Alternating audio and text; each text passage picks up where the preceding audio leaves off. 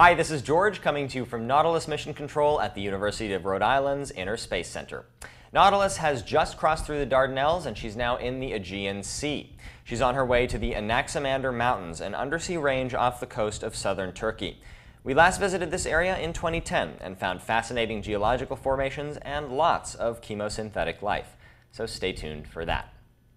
In other news, 3 students and an educator, all part of the Jason Argonaut program, are aboard Nautilus right now.